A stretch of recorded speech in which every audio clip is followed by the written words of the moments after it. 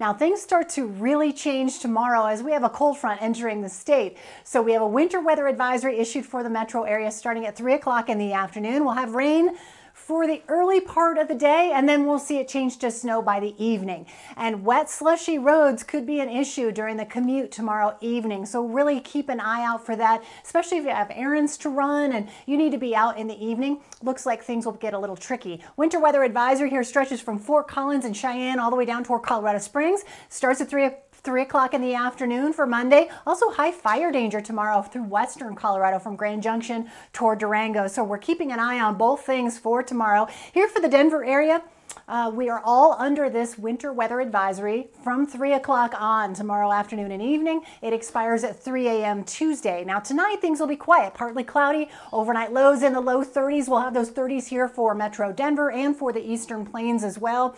And as we go through our day tomorrow, that's when we'll start to see that colder air and the rain and the snow move on in. But we'll start out temperatures mostly in the 30s, and I do think we'll hit our afternoon highs earlier in the day, and then we'll start to see those temperatures drop once the colder air moves in. So 43 degrees, rain changing to snow into the afternoon and evening tomorrow.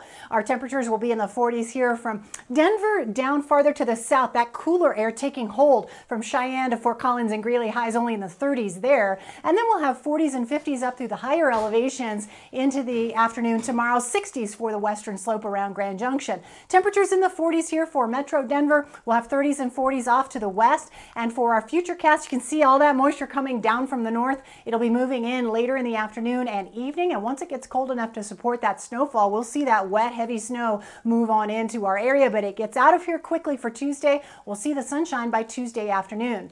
As for those temperatures, like I said, I think we'll see the earlier part of the day with warmer temperatures, and then later into the evening we drop into the 20s with that rain changing to snow. And we have that winter weather advisory showing us that we'll see about 4 to 6 inches of snow right here in Denver, 6 to 8 off to the west, 8 to 12 up toward Estes Park. In that area just north of there, it'll be about 6 to 8. And for the Eastern Plains, 2 to 3 inches of snow. So even though this is a quick mover, it's going to dump quite a bit of snowfall across our area in just a short period of time. 8 to 12 inches of snow off to the west, and you can see that heavy swath just through the western suburbs and up into the foothills and the higher elevations, lighter amounts for the Eastern Plains. 7-day forecast, we start to warm things up once that sun shines back out. 53 by Wednesday, a few showers possible Thursday, and then much warmer next weekend. Saturday and Sunday highs in the 60s and 70s with partly cloudy skies.